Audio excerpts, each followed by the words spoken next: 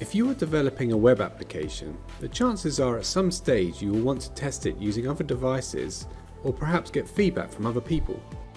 Conveyor is a new Visual Studio extension from Keyoti that allows you to access your application from any device on your network, and by using the Conveyor cloud service you can also easily access your application over the internet. Conveyor will handle all the configuration settings and tunnel through your firewall, opening up access to your application. To get started, all you need to do is install the Conveyor extension direct from Visual Studio. Open the Extensions and Updates tool, and from the online section search for Conveyor.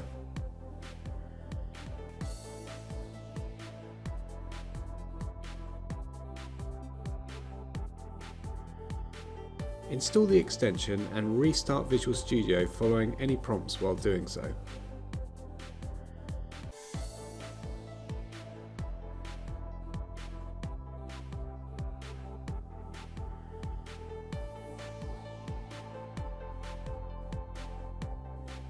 When you are ready to use Conveyor, load up your application. Conveyor should be enabled by default. You can check this by going to the Tools menu in Visual Studio. The icon should be highlighted. When you run your application, you will see a window appear for Conveyor. This will show the remote URL for accessing your app over the network.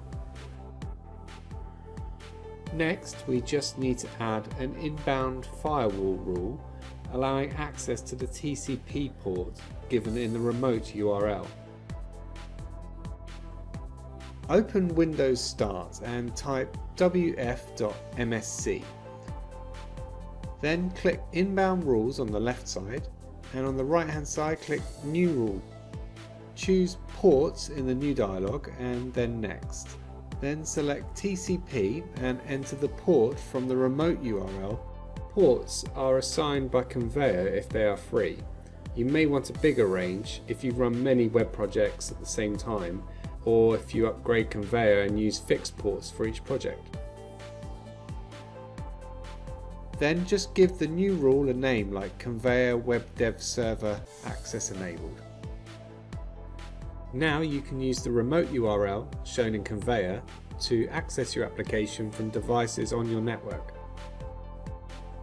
In order to access your application over the internet, you will need to register for an account.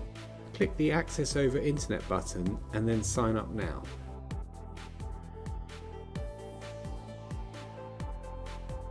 Once you have registered for an account, you can go ahead and log in.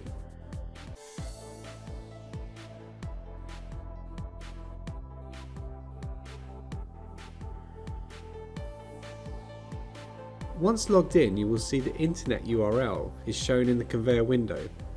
This is the URL provided by the Conveyor cloud service. You can now use this URL to provide access to your application over the internet. If you have ever tried setting up remote access to your Visual Studio web development server, I'm sure you know it's often time consuming and error prone. With Conveyor, you can simplify the whole process, saving you time and hassle. You can find Conveyor by searching the Visual Studio Extension Marketplace today.